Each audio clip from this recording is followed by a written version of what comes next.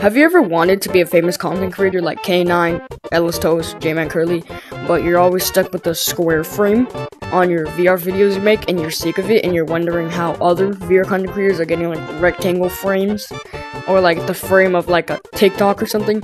I'm gonna show you how to change the frame, aka ratio of your VR videos. So what you want to do is go to this library, click it, go to settings, and you see all of these, right?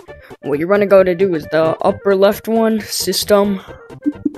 There's a bunch of options. What you want to do is click camera, and boom, it'll send you to here. There's another way to do this as well. You can just click on camera and go to settings, and it'll take you to the same thing.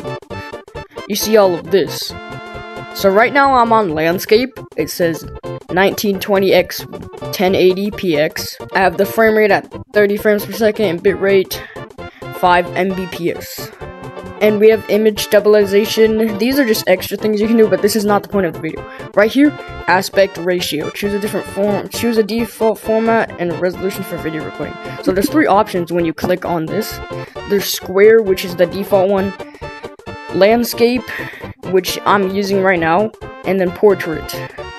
So square is the basic one. It'll change if you enable square, it'll change the video size to 1:1 ratio. If you put it on landscape, it'll change it to 16:9 ratio. And if you put it on portrait, it'll change the ratio size to 9:16, basically 16:9 but backwards. So yeah, I'm gonna keep it on landscape right now because that's the video I should be recording on. So yeah, that is how you change the size of the video. If you're gonna make like a really good YouTube video, I suggest you do landscape because it's a tutorial on how to change the ratio of your VR videos if you're always sick of the square frame. So yes, thanks for watching and peace out.